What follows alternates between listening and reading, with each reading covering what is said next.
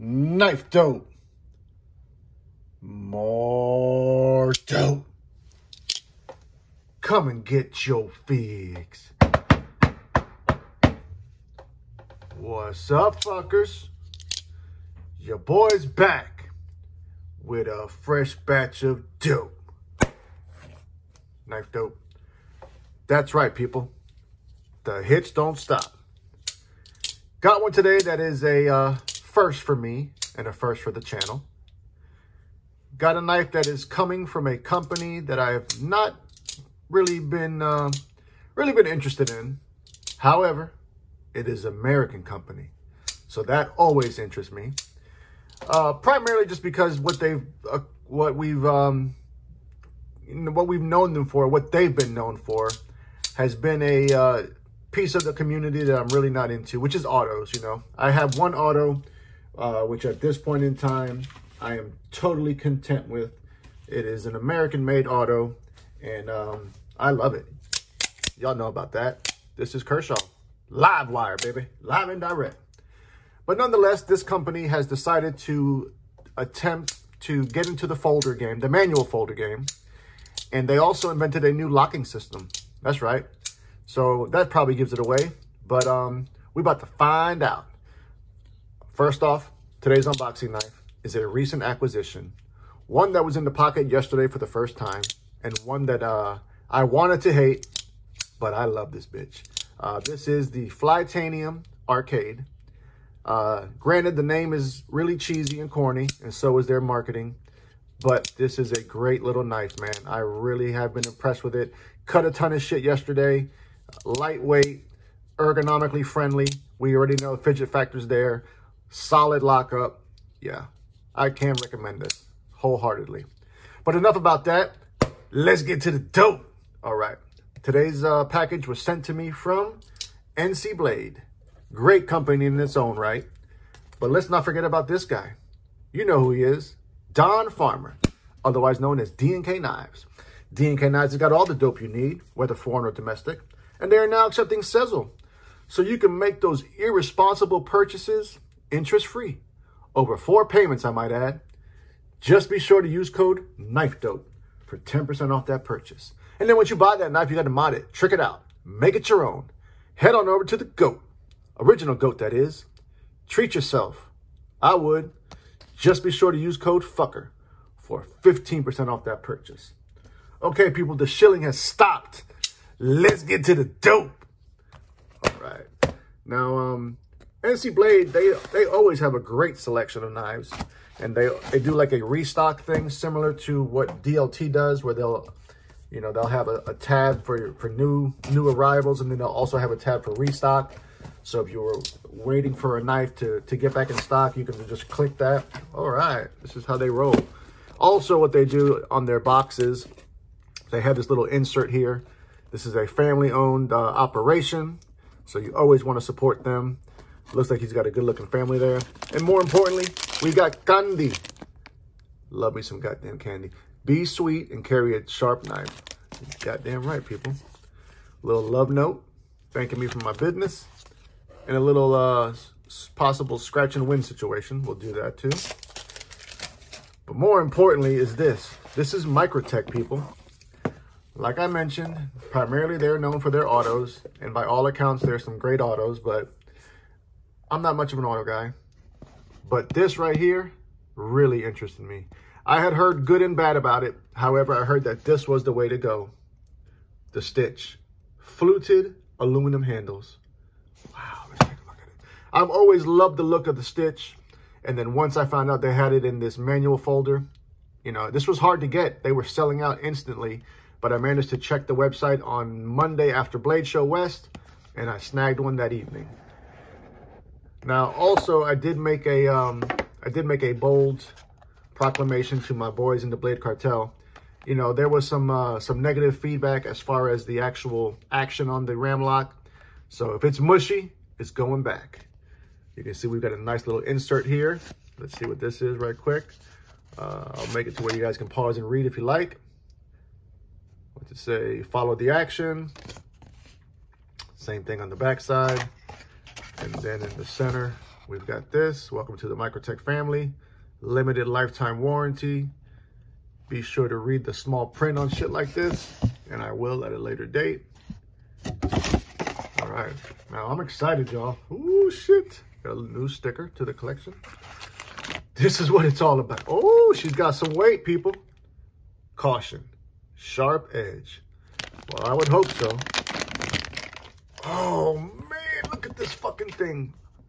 Now, there were a couple of different versions to this, but this is the one I had my eye on. This one comes in at $300. The FRN version, I think, is like about $179, something like that. There's a G10 version, I think, is almost the same price, if I'm not mistaken. But in the closed position, we're rocking 4.9 inches. Love these. There's some nice slight contour going on here on these aluminum scales. I think these are solid aluminum, by the way. I don't think there's any liners in here. We'll find out. Folded over stainless steel pocket clip with the Microtech branding right there. Stitch, September 2023. Look at this backspacer. That backspacer means business. Titanium geared backspacer. There's our locking Ram-Lok apparatus right there. Now the knife is deployed via this cutout. And this is the most important part of this video. Let's see if this is mushy. Okay, let's do that one more time. Right back to the house.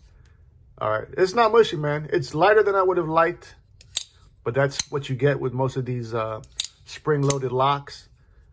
But yeah, it's definitely serviceable. Not the worst I felt by any means. But let's talk about this beauty. Look at this thing. She's gorgeous, bro. We're looking at 8.5 inches overall of straight fuck you. That's what this is, straight fuck you. Tell me you don't want to be on the, tell me you want to be on the other side of that fucking knife. Ain't no way. This is geared more towards tactical vibes. This is actually designed by Sebastian Berengi, better known as Borka Blades, in conjunction with Tony Marfione. Tony Marfione is the legendary owner of Microtech. Now let's talk about look at this finger choil with that nice aggressive jimping on the inside of the choil. I don't think I've ever had one like that for sure. That same jimping there on the spine of the blade. I mean, this is beautiful. Absolutely stunning. We've got a 3.6 inch spear point blade. Now, this is some of the controversy too with this whole line of Ram-Lok knives is the blade steel. They've decided to use a steel that they're calling Bowler M390 MK. The MK stands for Microtech Knives, and allegedly it's their own recipe that they requested Bowler to provide to them. And then, unfortunately, there's been a couple of members. More known would be LTK. Shout out to the OG, Mr. Lee. He sent in one of the early drops of the MSI for some HRC testing, and it was very suboptimal. I believe it was like 56 to 58, somewhere in that range, which according to the great Dr. Laren Thomas is not optimal. But also according to the great Dr. Laren Thomas, just as important is blade geometry. And I think they crushed it as far as the blade geometry goes. Now, the weight, like I was mentioning, this one has got some weight to it. 6.6 ounces to be exact. I'm totally digging this curvature right here. It feels my hand nicely, giving me that full purchase, no refund. Still got plenty of ass left. Love a good woman with some ass, right? She's got it covered here. Pocket clip is right or left hand, tip up. They even give us that nice cover plate. Got a lanyard hole for the weirdos. Yeah, I'm loving. Listen to the acoustics. Shit, just going to the pocket today. I don't give a fuck. Let's go ahead and put up some knives for some size comparison. Basically, a little bit of knife flexing. You know how I like to do. Got to come in strong on this, though. First up, got to have some Spyderco in your life. We're looking at the River's Edge Cutlery exclusive Spyderco Shaman. And speaking of Spyderco, did you guys see the most recent reveal? They got some good ones coming. But nonetheless, up next, got to have a Hinderer in here. Oh, look at that American badassery on the screen, people. Appreciate that. However, that Hinderer Eclipse is also smaller than the Stitch. Let's do a couple more. shall we? This next one is not American, but it's still a fantastic knife. And that is the most expensive mini roach known to man from Kaiser.